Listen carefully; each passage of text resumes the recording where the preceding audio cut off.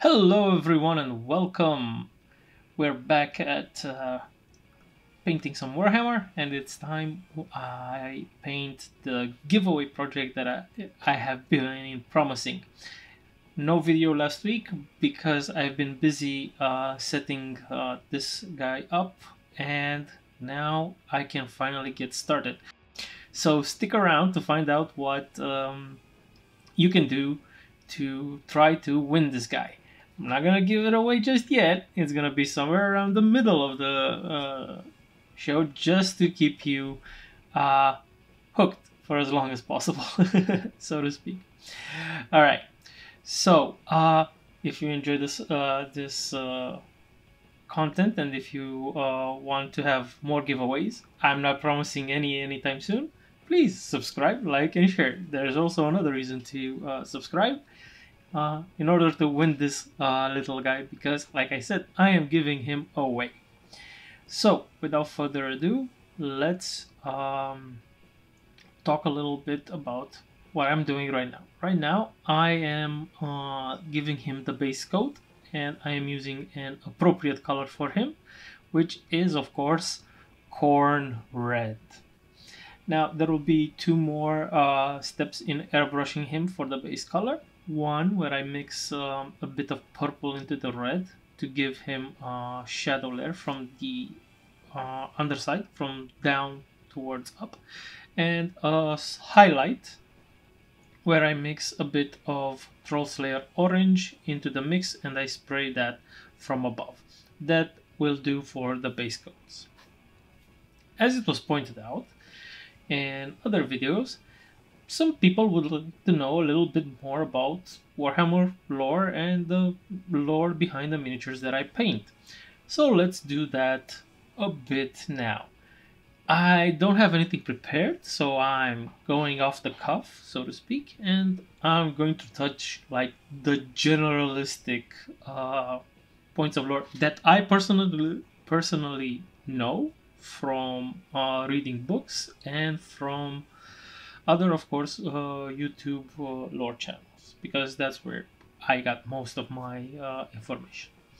So, without further ado, let's talk about a bit about these World Eater Terminators. I don't know anything specific about this character, so I'm going to talk a little bit about the Legion and how it came to be, who they were, and so on and so forth. Uh, right, I remembered. So, I don't know how far back I want to go with this, but let's give it a shot. Basically, the God Emperor of Mankind, which of course at that point in time was just the Emperor, made his 20 Astartes Legion in order to conquer the galaxy. I'm going by the bare bones here. One of these legions were called the Warhounds. Each legion, in turn, was, of course, led by a Primarch. Unfortunately, before they could take command of their legions, they were scattered to the warp, and these Primarchs ended up being raised on alien. The Primarch of the Warhounds was going to be Angron himself. Angron, most people speculate that he was supposed to be a very empathetic Primarch that could take away other people's suffering or negative thoughts and take them onto himself and become something good overall. And while we get to see a bit of these glimpses in his Primarch book, he was quickly corrupted, let's go with that, by the planet that he landed on, which was Nicaea, or something like that. I'm really bad with Warhammer names. But on that planet, there were plenty of powerful High Lords, so to speak, I think they were called high rollers, who entertained themselves through gladiatorial matches. And Angron was forced into a series of matches where he always, of course, triumphed, but he tried to do it in the most humane possible, and even became friends with most of the gladiators. But the high rollers could not have that, so they forced him further and further to commit acts of violence against them. And finally, when all else fails, they implanted him with the butcher's nails, which were never designed for Primarch brains, and so basically always gave him a headache, and he was constantly angry, and so on and so forth. The World Eaters story begins only when the Emperor finally found his long lost son, when he found Angron, and handed over his legion, the Warhounds, over to the command of Angron. Now, I'm not going to get the politics of Angron and why the Emperor did what he did. That's a whole other topic for another day. But once Angron was in charge of the Warhounds, he quickly renamed the Legion in honor of his fallen comrades on Nuceria. And since his fallen comrades were named, they named themselves the Eater of Cities, Angron renamed the Legion the World Eaters. And that is how the legions, the World Eater Legion came to be. Now, of course, Angron couldn't just leave it at that, so he, of course, had to do something even more stupid, let's say, and he made all of his warriors get similar implants to his own, and they were called, of course, the Butcher's Nails. They were definitely modified by the Mechanicus at that point, Mechanicum at that point, yet Adeptus Mechanicus, yes, Adeptus Mechanicum at that point. And basically it made all the Astartes in the Legion crave battle and always want to be in battle. If not, they would have massive headaches and always be angry and could barely control themselves. That's what the nails did. Alright, I'm going to take a short break and tell you that I'm working on the details. I used a lot of lead belcher, rune lord brass, a lot of metallics, black for the cabling, and you can see for yourselves. I'm not going to go too much into detail. A lot of this model was just very fine detailed work, and it was really, really awesome painting. Back to the World Eaters.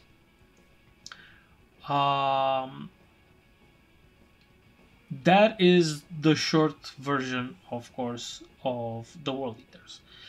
Notable things that have happened were, of course, during the change when Angron became the general in charge of the legions. There were several decimations because Angron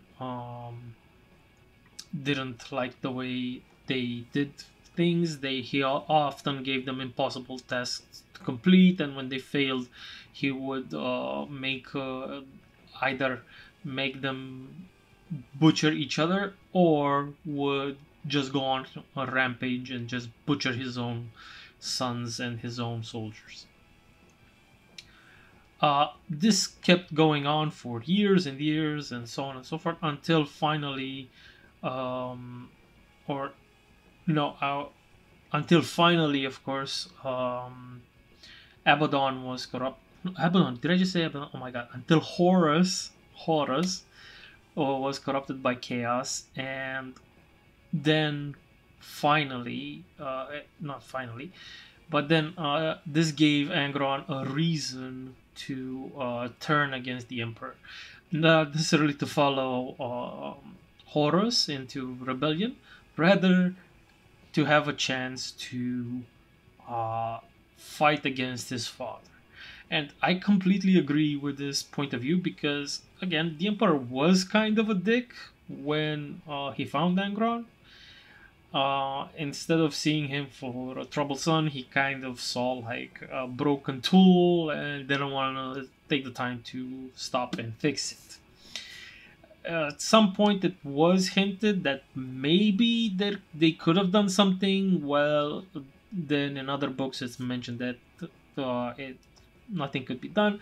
But in either case, um, the fact remains that nobody actually managed to fix Angron by removing his nails, and so he was left in a broken state of mind, and he was unable to properly coordinate his legion. And they were all broken for it. Now, this is not the typical World Eaters Space Marine. This is a Terminator. What are Terminators? Terminators are special troops, usually the elite, and usually only the first company of the Legion would receive Terminator armor. Terminator armor was much heavier. It granted better survivability. It turned an already. If a Space Marine is like a tank, this one is like a super heavy tank. And they received all this durability, firepower, and strength, in the detriment of speed and bulkiness, because they were not as fast as just power armored Marines. So that is the difference between a normal Space Marine and a Terminator Space Marine. Now, fun fact. The Angron's guard were, of course, Space Marines in Terminator armor, and the size of the armor and the bulkiness of it actually made them quite slower than normal Marines, and they were often left behind. Compared to a Primarch, they were downright snail-like, and while they were there to supposedly guard Angron and to protect him, they were often left behind by Angron himself and by other World Eaters. And so Angron hated them as he felt they were pulling him back, and often cursed them and belittled them that they were no good and couldn't carry the fight, and so on and so forth. So seeing World Eater Terminator is actually quite rare, because the Terminator plate was not really favored by World Eaters. But there are a few exceptions, of course, and that is what this model represents. Also, I think that this model actually works well with 30k rather than 40k. The difference between 30k and 40k being that 30k is referring to the setting during the Horus Heresy, where all of the legions were in full strength, sort of, and all of them had stuff, and it's mostly just a battle between Space Marines, whether they're on the loyalist side or on the traitor side. They're not. You can't really talk about corruption until towards the end, like the Siege of Terra books, where it's obvious that they have been very, very corrupted. But other than that, it's mostly just, Space Marines versus Space Marines, especially in like the early battles. And that's why I was saying that I would think that this particular model actually fits better with 30k. Not saying that the World Eater of considerable will could not have kept his armor and alive, especially in the Eye of Terror, where as due to the warp, which is like another dimension, time is not exactly as is, and that is why the traitors have been able to basically survive for 10,000 years between 30k and 40k, and a particular strong-willed individual could have survived all this time and kept his power armor, his again Terminator power armor, in relatively good shape. Fun fact: actually, the World Eaters had a white base coat. The reason that they sort of switched to like a red color is because due to their preference for melee weapons and chain axes, is that they tended to be covered in gore by the end of a battle. And once they were corrupted enough, they kind of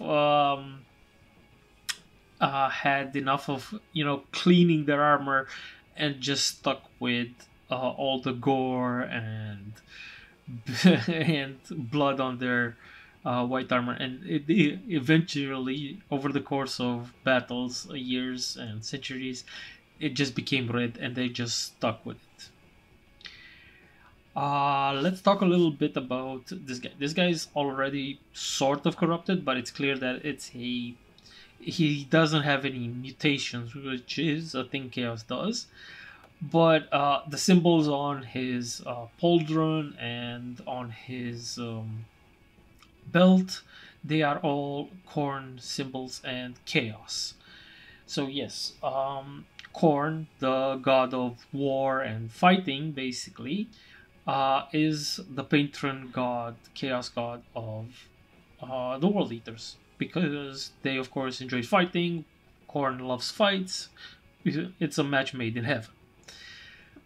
What else should I mention? Of course, the most famous Astartes World Eater, of course, is Karn the Betrayer.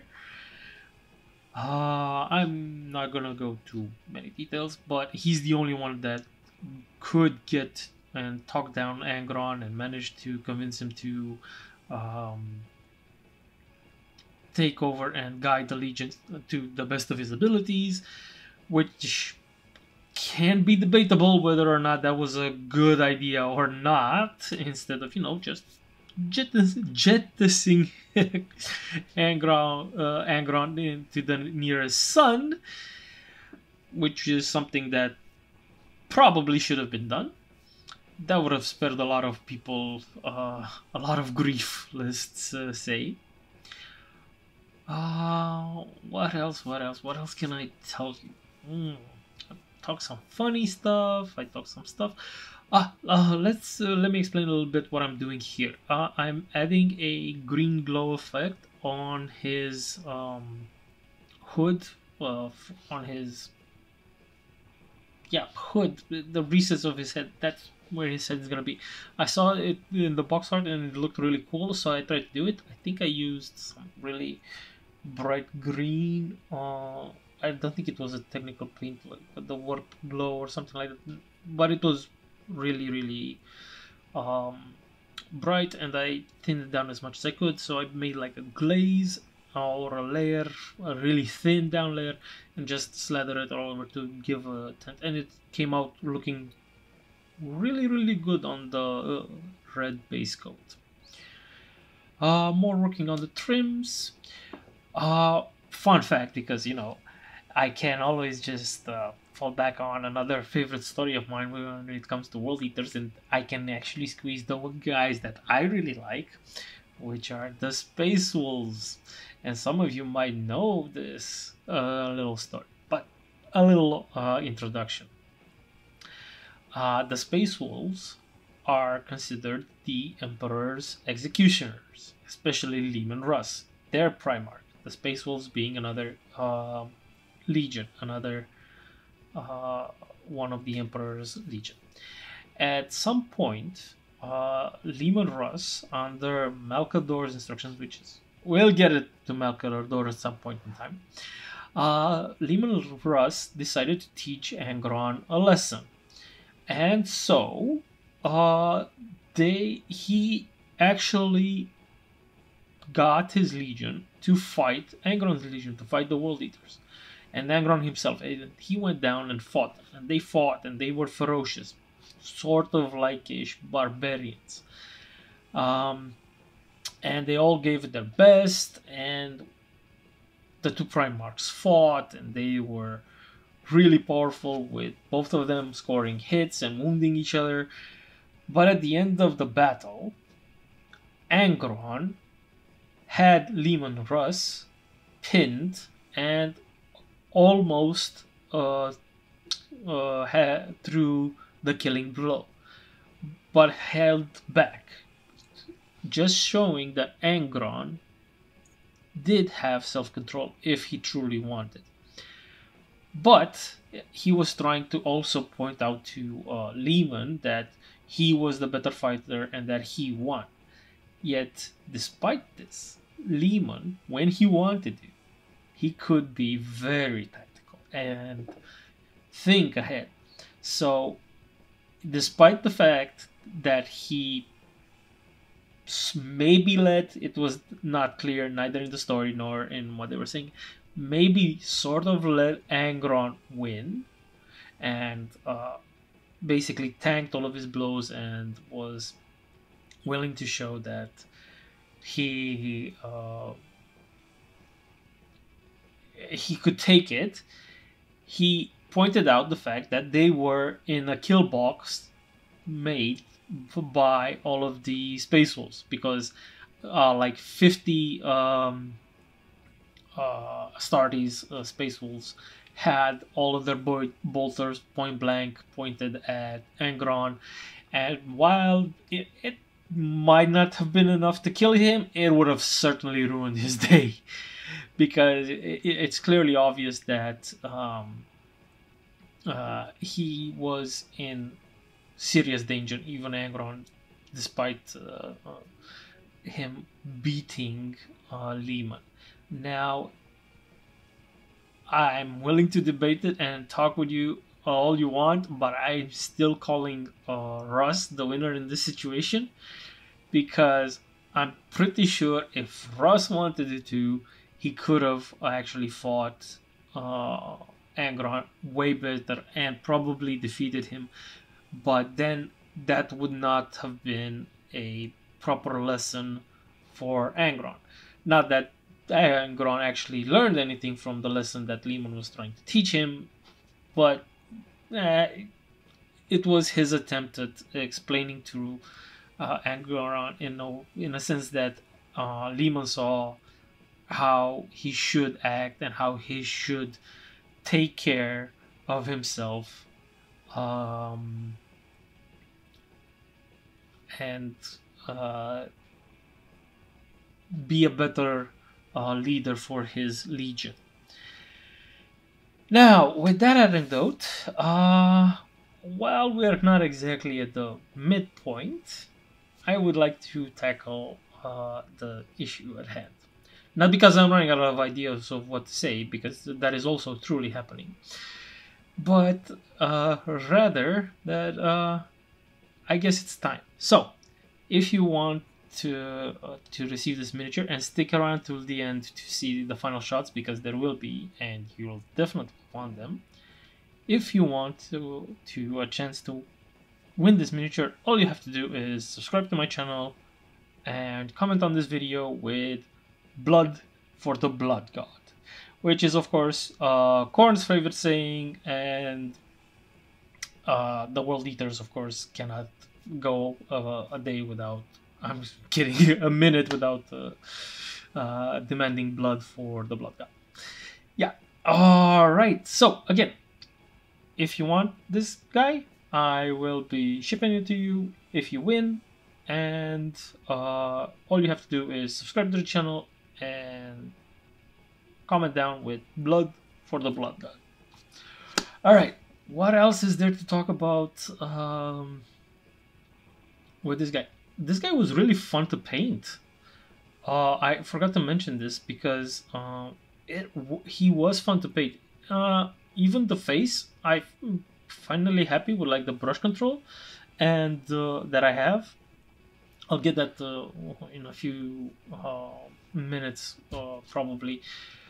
But the details were really easy to paint once the base color was done. So I I think I'm really going to enjoy painting my Space Marine army, which will probably be an awesome challenge. Now that I'm thinking about it, I will probably do like a 24-hour challenge where I just paint an entire army of Space Marines.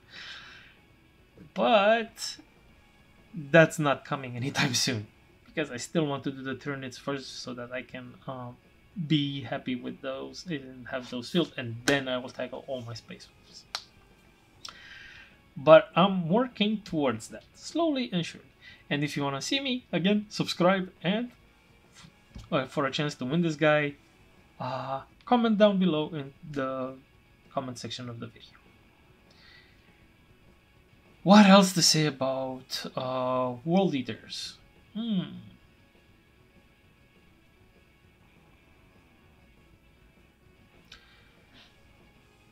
I honestly don't think I know that much more interesting lore, other than giving massive spoilers, but at the same time having some awesome moments, but they're not necessarily related to this character or World Eater in general, rather than named characters.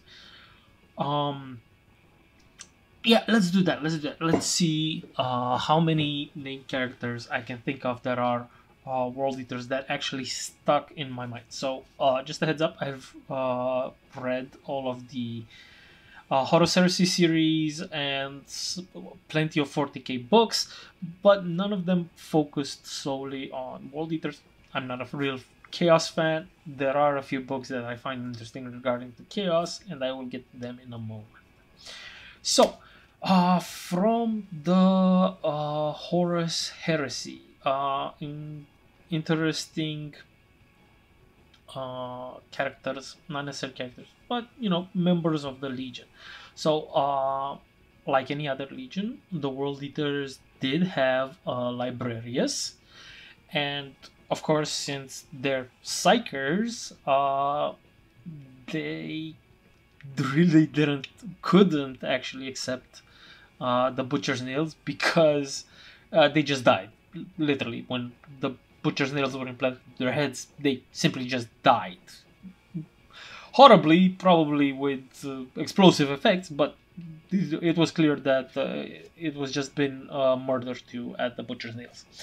So the few remaining librarians that remained after the Butcher's Nails were implanted into the Legion found a way to actually kill themselves by trying to save their Primarchs and combining into a Gestalt consciousness to enter Angron's mind while he was in like a coma or something, in order to see if they can bring him back.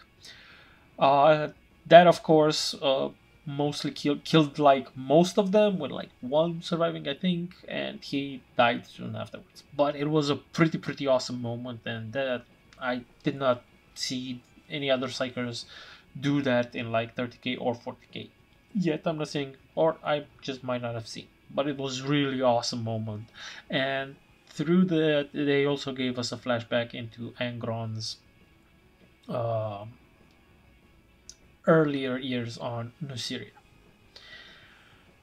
Of course, Karn is always absolutely amazing, and I have to say that the best moment, the best non-Primarch moment in the entire Heresy will always remain when Karn beats the shit out of Erebus. So to paint you a picture, Erebus does an Erebus thing, oh, fuck Erebus, by killing Argal Tal, which is another warbirder, but he was Karn's best friend. He was literally, they were literally best friends. They fought together, not against each other. They fought together in the cage and always basically till first blood because they didn't want to prove to anybody they were better, and they often lose because they were always trying new stuff and they were having fun, and they didn't mind it despite Karn having the butcher nails, and he was really okay with this and he was happy. And then in like one of the happiest moments of his life, Erebus comes and right beside Karn, or not? No, no, I don't think Karn was there because if Karn was there, Erebus would have been dead instantly. But right when the world was going really good, Erebus kills Argental, and so the Karn is really really pissed. And of course, Erebus, being Erebus, decides to show off all his mighty god, chaos gods given powers, and in the tradition that the World Eaters had on their ships of gladiatorial fights, which had like multiple settings like First Blood, Third Blood, Near Death, or Sanguine Extremis, which literally meant until death. So bear in mind, like Karn always was like, oh, I'm just gonna fight until somebody loses a bit of blood, and we're done. Well, no more fighting. We're okay. We're gold. This time Erebus was like in the cage, fighting anybody who would fight him and showing off how awesome he was, and he was beating World Eaters left and right. And here comes Karn after finding out that Argartal is dead, and he just goes into the cage with Erebus and just goes like, Sanguine Extremis, we're gonna fight to the death, and he just starts beating the shit out of Erebus, and I mean beating him so badly that by the end of the fight, Erebus is on the floor begging the Chaos Gods to save him and praying, missing his arm, a leg, and several other chunks of him probably. And Karn is like putting his chain axe right on top of his spine and getting ready to kill him, and then he just vanishes, Erebus, the little shit, because he can't even die properly. Right, well, that was for Karn, and other than that, there were other named characters, world eaters in the heresy that I found interesting, but not that much, and nothing that sticks to mind. During the actual siege of Terra, I think there was another apothecary that was trying to pull the legion together, but yeah, that didn't really work. There were some really cool scenes there with like the despair, where it gets them that even Astartes seem desperate at some points and realizing what the extent of the destruction they have caused and how hopeless everything is becoming, and by the end it just doesn't even matter anymore to them. They're just, complete another barbarians. They can barely think, because that's how the butcher's nails work. Right, on to a bit more I don't want to say modern, a bit more contemporary, because 40k. And I absolutely loved, and they showed what World Eater, not a World Eater, a Warhound, a Space Marine could have been if they would have just had the proper Primarch. And again, I'm talking about here. You're really gonna find this odd, but I absolutely loved the World Leader. I keep forgetting his name. I don't want to look him up, but he was awesome. You'll know who I'm talking about. The World Leader in Gene Fodder. He was Fabius's Biles' most trusted acolyte. Let's go with that. And he was an apothecary from, of course, the World Eaters. And he also had the butcher's nails, but through his research and through cocktails of drugs and other substances, he was able to keep the butcher's nails at bay, and he was something of a philosopher warrior. He enjoyed experimenting, and we I know those were horrible experiments on human beings and so on and so forth, but that's not the point. What I'm trying to say is that he could have coherent thoughts and control himself perfectly in order to conduct such experiments, and he was still an incredible warrior of fighting prowess. Again, using two swords, he was a master swordsman. Not necessarily, like Sevatar or Sigismund and so on and so forth, some of the greats, but he was good. He was good enough to give most other opponents pause to think about what they were doing and who they were facing. And his that scene and his moment of shine is when he literally just stops all of the drug cocktails that were keeping the butcher's nails at bay, and he becomes a beast, just ransacking through like dozens of enemies, Astartes and normal humans, just like goes to town, and they're like, how is he doing this? How is he fighting us at this particular level? We saw he was good before, but now he's just too good, too insane. Yeah, no, that was like I burst out laughing and go like, holy shit, that is insane. That is something that is truly on an epic scale. Oh, right. Well, this is mostly like all of the things that I can probably think about the World Eaters. That is a lot. I have been talking for like half an hour about these guys, just from the top of my head. If I were to make actually make a script, that might be something. But yeah, I don't know. So instead, I'm gonna take a pause while I think of something further to add about the World Eaters and talk a little bit about the, something that I noticed right now while doing the voiceovers is that I messed up a little bit the recording of this video because it's not full 1080p. In the sense that I actually filled it at 1920 by 900 something because I must have clicked differently on the resolution. It doesn't look bad, but it's not what I kind of wanted.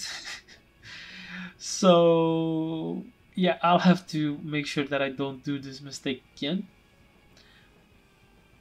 So again, I apologize if you find it a little different than my other videos, and of course later on I think I may have mixed and matched some formatting, and I'm going to go back to like full 1080p. So again, I'm sorry if this is a little bit jarring. What else is there to talk about? The details were really, really fun and easy to paint. and I really learned to take like very very little paint on the brush. And also I think I found my favorite brush, so to speak. It's just a little S brush, but it holds the tip really really well, and I think I took care of this one like the most because I have another one that's just S, but I think that one might have gotten some paint in the bristles because it doesn't hold the tip as well as this one. It's good, but this one is like the best. So I'm actually just using this one to put paint on minis and other uh, uh, uh, whack, and other brushes to mix the paints. Yeah, I kept thinking and wanted to say pen or pencil, and I'm like, why would you say pen or pencil? It's a brush, but brush wasn't coming to the tip of my tongue, so to speak. I initially planned on doing like a Rune Lord Brass undercoat, followed by progressive layers of Retributor Gold and Rune Fang Steel. But when I started adding the later on, when I'll start adding the Retributor Gold, it really popped out over it and completely covered it, not blending nor not necessarily, like making a difference in between. So I decided to leave it like that and just added a few Retributor Gold parts on all of the pieces and all of his trims, and I left the Runefang Steel outside. There were a lot of going back and forth and fixing a lot of mistakes that I made because it's really easy to spill on the base coat and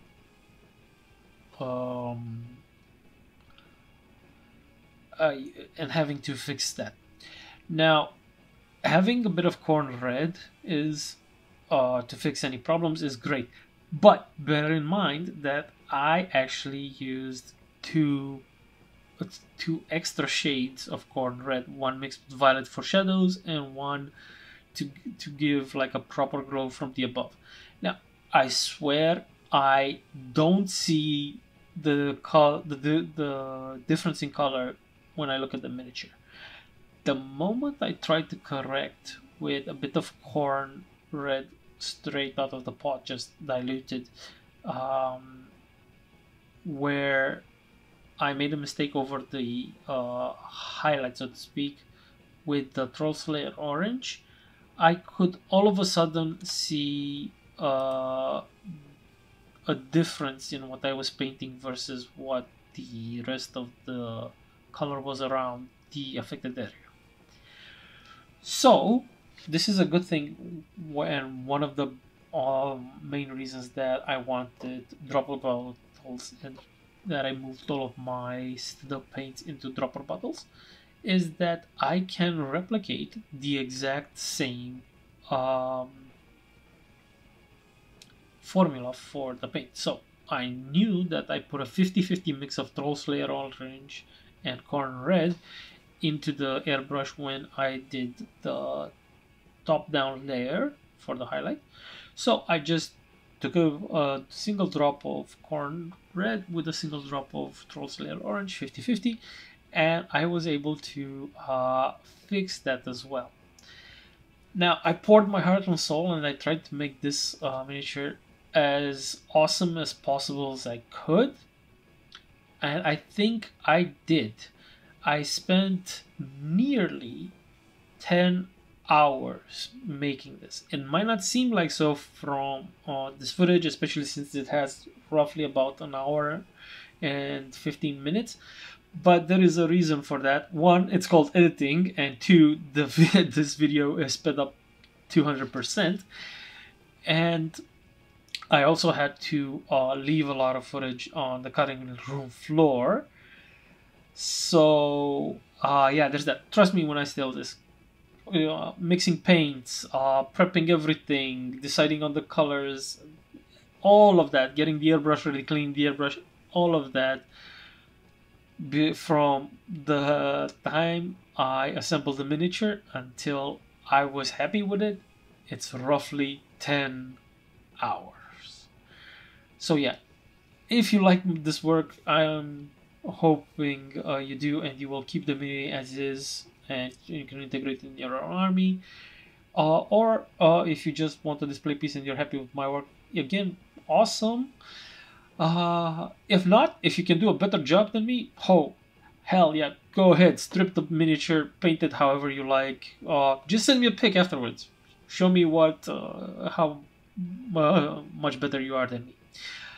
Uh, Another reason that you will see later on that I left the base completely empty is exactly the same. If somebody who wins it does have an army, he or she will find it much easier to integrate this miniature into his own army by simply making the bases look similar. So that is why I left the base as empty as I could. I don't want to add stuff to it and then make you get your own base for it, or so on and so forth.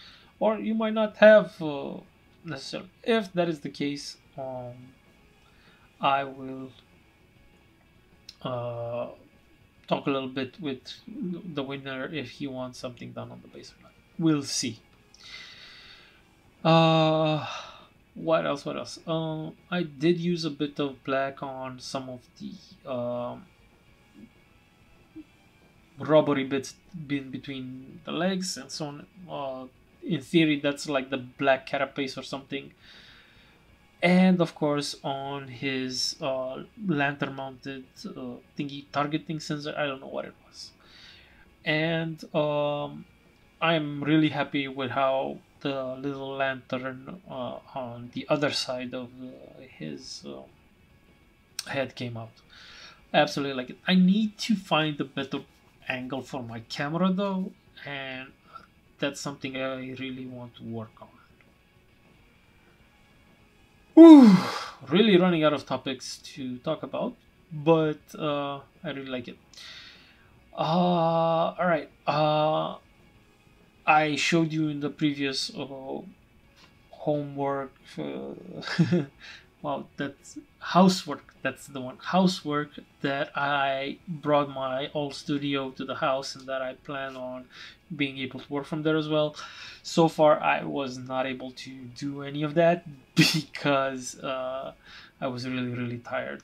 But that will be coming soon. And yeah, I was able to complete this miniature because I took a few days off from working on the house and decided to spend it by getting this guy ready for you guys, and hopefully somebody who really likes this guy wins him. All right, the weapon, I didn't really follow the plan on the box art, so I decided to make my own color scheme and used lead belcher and rune lord brass, as well as some retributor gold on his on the bits of the weapon. I was thinking of making the skulls on the back bone color, but I decided against it, seeing how well the rune lord brass looked when I put it on. And yes, it looks absolutely awesome with the red, the rune lord brass, the lead belcher, and the retributor gold all over the weapon in certain positions.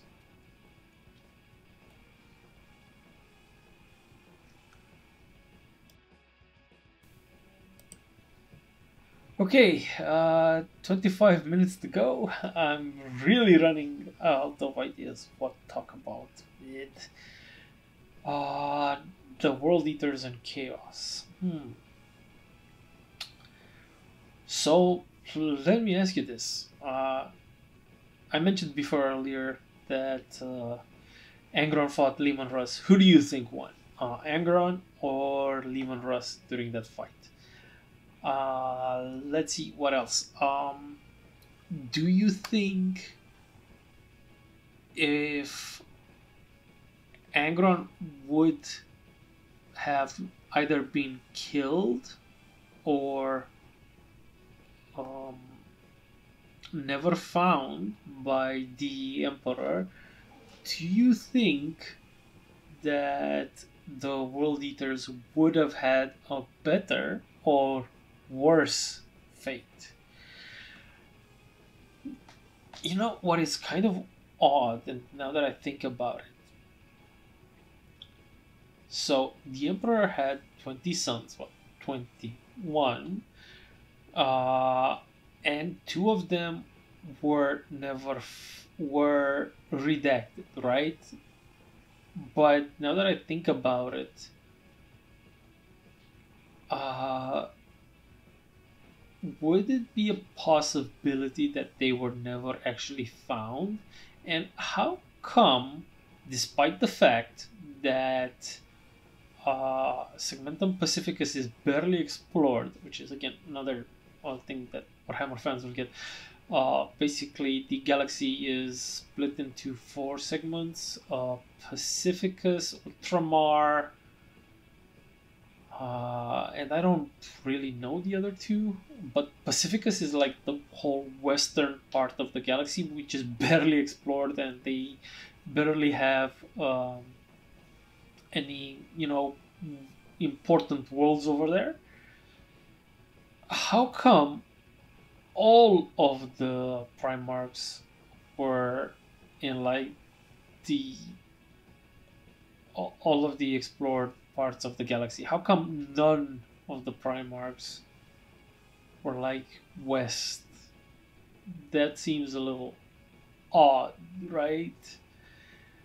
And if so, how come? How was it that the Emperor managed to find like all of them, and how come none of them are still like lost? Just a food for thought. And while I'm with food for thought and possibilities and so on and so forth,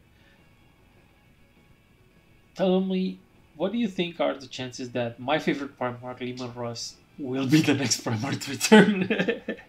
I'm really, really looking forward to that moment in time where, like, Lehman Russ shows up and he meets with Lion and they go like, I'm going to... one of them is like, I remember the feud, and the other one's like, oh, buddy, just drop it, just leave it, and they all hug it out. That's what I want to see. But honestly, I really want Lehman Russ back. During the Lion book, during the Lion book, the fact that the first Primarch that the demon that's trying to trick Lion becomes is actually Lehman Russ kind of says a lot, right? I mean, I'm not saying that says that the next one will be Lehman, but what I'm saying is that it shows that despite them being at odds with each other, the Lion and Lehman were actually quite fond of each other, so to speak. Quite they cared for one another. That's what I'm trying to say. Despite them, being like, oh, I don't like that guy, I don't like that guy, I don't like, and despite the fact that their feud is kept alive by their sons for 10,000 years with them throwing one punch at each other each time they meet. That's absolutely hilarious, and I think it's awesome, absolutely awesome. Oh boy, oh boy, oh boy, oh boy, oh boy. What else to talk about? I'm running out of ideas. If this was a live stream, I could easily have, asked you guys what you guys want to talk about. But unfortunately, this is not, and I don't know if ever I will be able to make one of those because they seem like a lot of hassle. like a lot of hassle. Uh, but then again, recording an hour long voiceover is also quite the hassle. I could have sped up the footage even more, but I kind of wanted to show you guys the process and the painstaking work that I did getting this guy ready. So yeah. One last thing that I do want to mention about this miniature and how I want to ship it. Now, at the moment, there is absolutely no varnish on the model whatsoever. I do plan on giving it a coat of matte varnish to seal everything in and to make sure that it holds up better at transport as well as tabletop if anybody decides to play him. So yeah, there's that. Don't worry, the model will not chip. I really hope it won't. I plan on packing it well. Okay, just another reminder. If you didn't catch it, if you want to a chance to win this guy, all you have to do is subscribe to the channel and comment below with blood for the blood god. Hey, and while you're at it, leave a like. That also helps.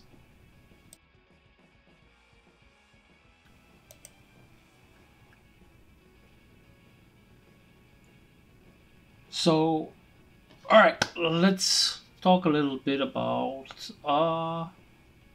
World Eaters again. And let's... Oh, no, wait, I have another fun thing. You can see me scraping off a little something off his arm joint over there.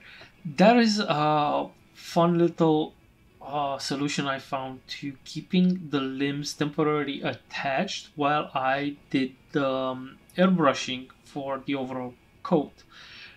I used double-sided tape, which I placed over there. It can be easily taken off, and it keeps all of the pieces together, and they can be sprayed together to give the lighting effect that you want.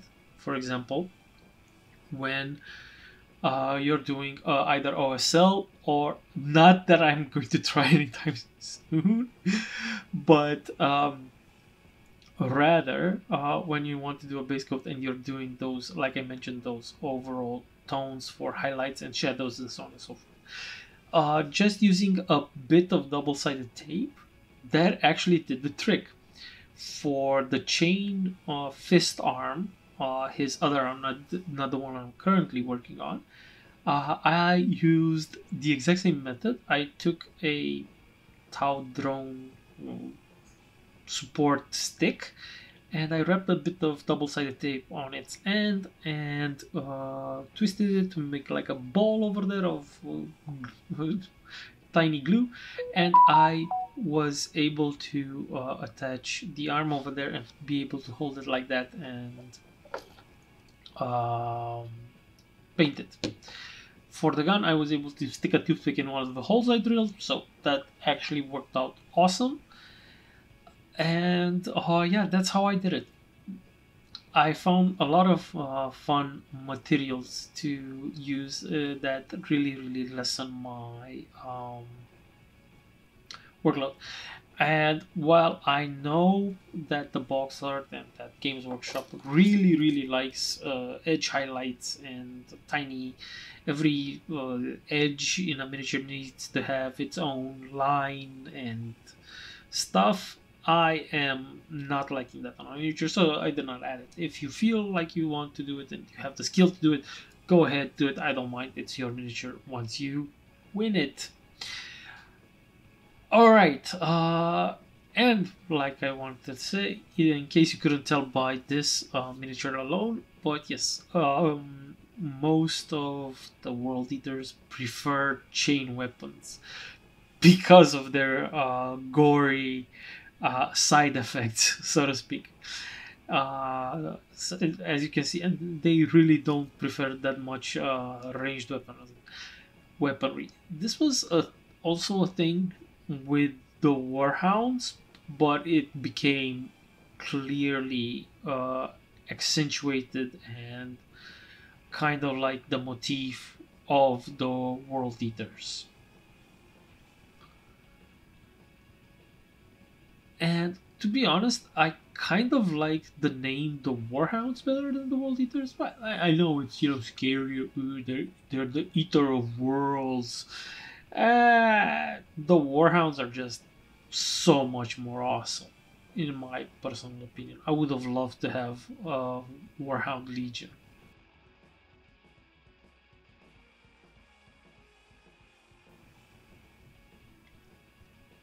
Not only because the implications, but it would have been funny throughout the thing when they're referring to the Warhound.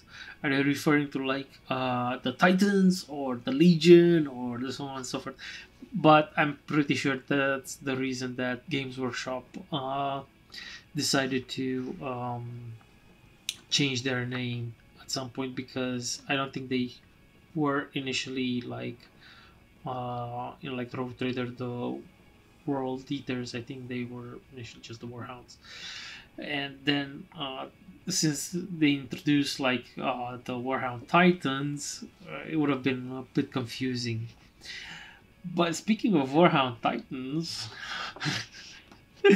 no, I'm kidding. I'm kidding. I don't have the money to buy one of those. I want one of those.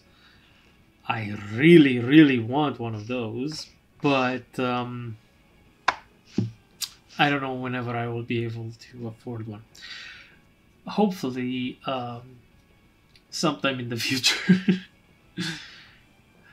All right. Yeah, I went off on a tangent. My brain does that from time to time. I think of something, something is related to that thing, and so on. Painting the head.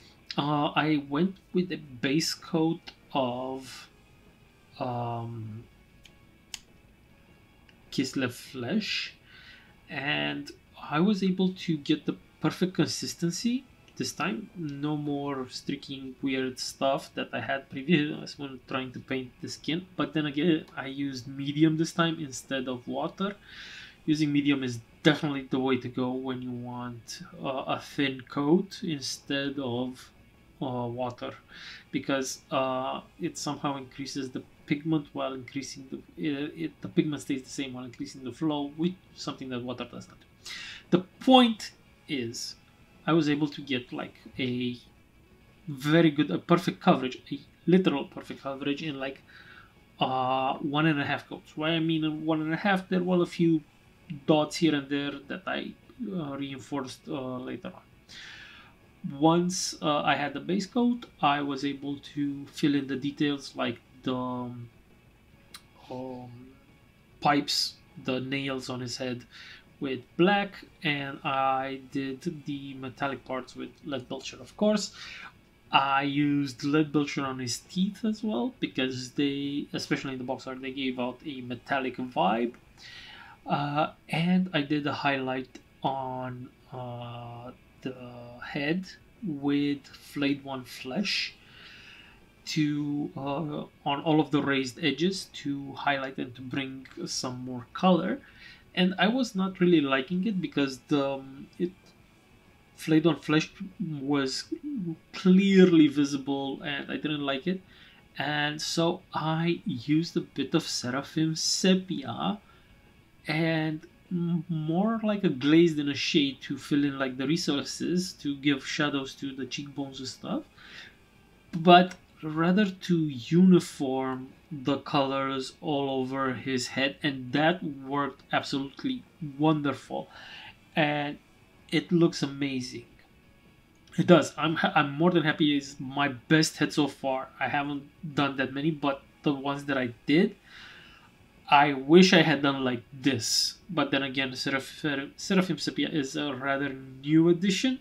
It was really hard to get. I don't think they make it anymore, or they don't put it as often. I really tried searching for it on multiple hobby stores.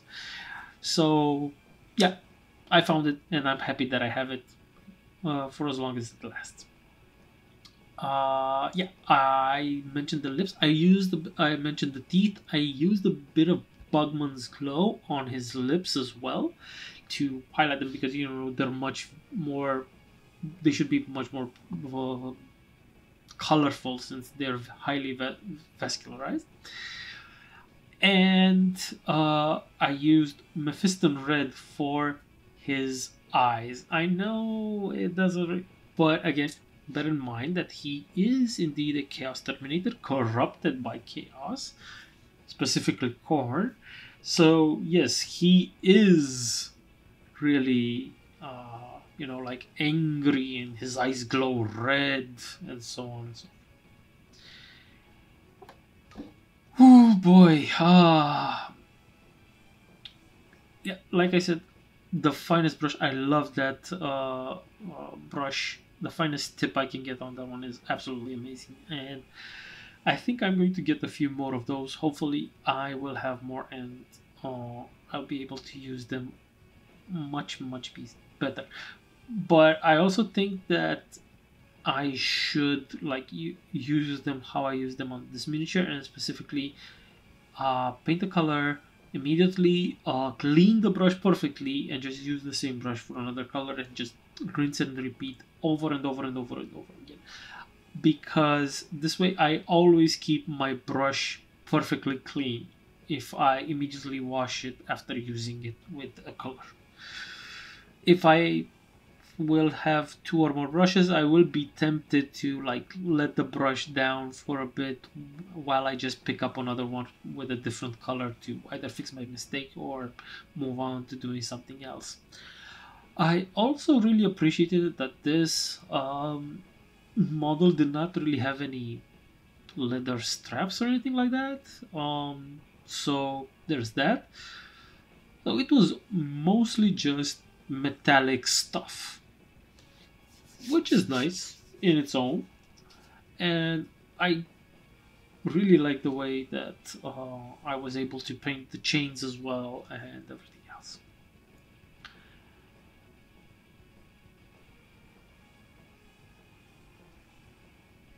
I'm really running out of ideas of what to tell you.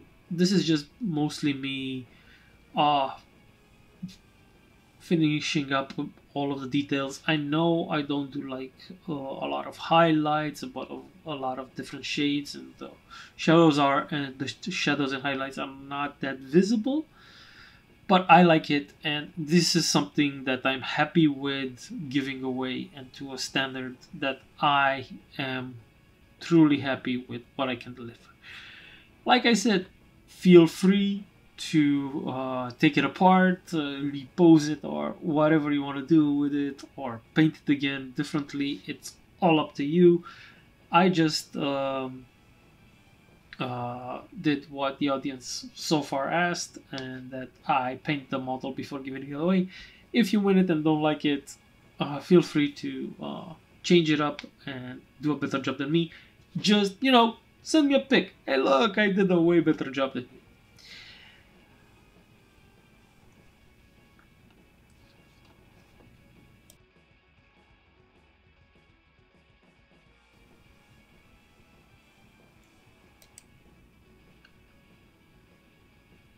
Well, what else is there to say?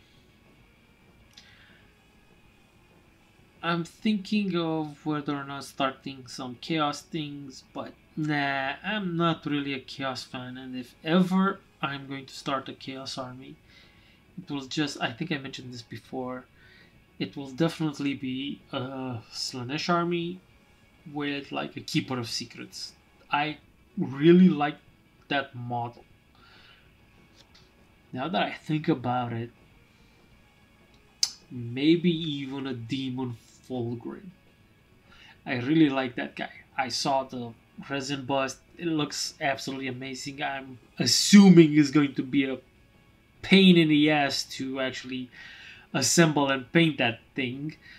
But just plopping that on the table and just having that somewhere in your display case. Damn. Right next to like a Keeper of Secrets and some demonettes. Oh god. That would look so freaking awesome. Yeah, that's my kind of jam. again, some people don't like it, some people like it more than others, but Corn and Chaos are not really my cup of tea.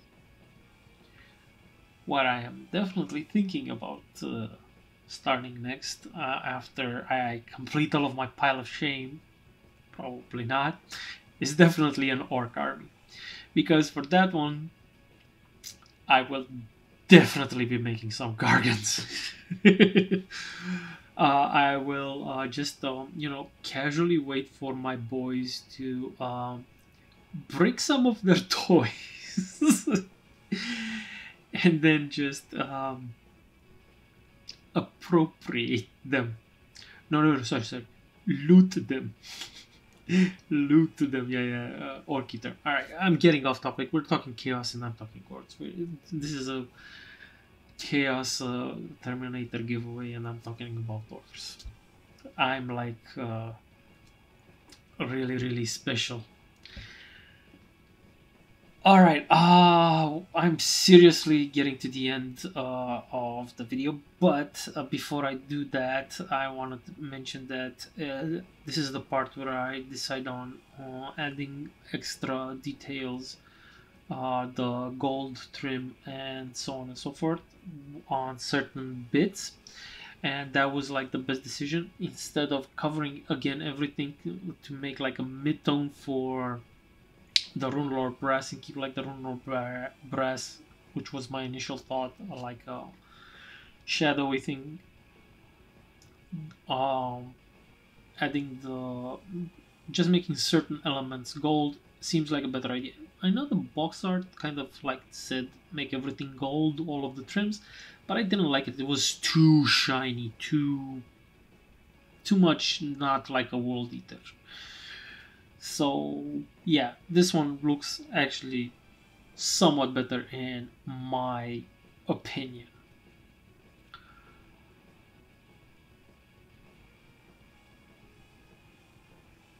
Oh yeah, also I forgot to mention, you might not see all of the corrections that I made, all of the tiny mistakes that I made, and I cleaned them up, but they were quite less few than what I used to do on other miniatures before this.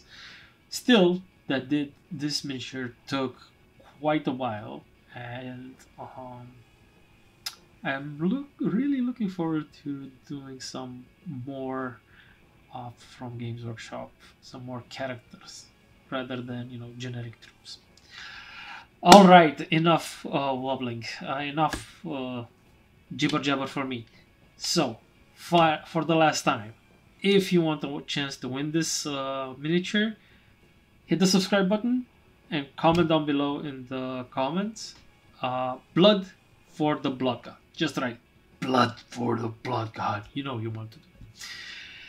And if you enjoy me painting miniatures and sharing them with the world, subscribe, even if you don't want to win this miniature or not. And if you enjoyed this video, please share it with a friend. Hey, who knows, maybe he wins the miniature and gives it to you. And don't forget to leave a like.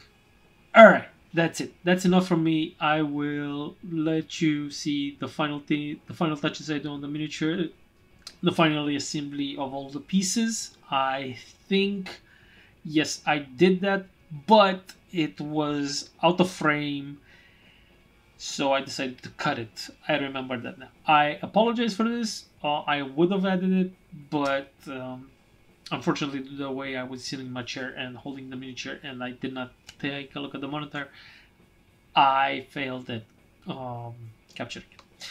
So sorry about that. And with that, I will let you enjoy the final shots in just a few seconds. Don't forget to comment down below. Alright, bye bye. I'll see you in the next one.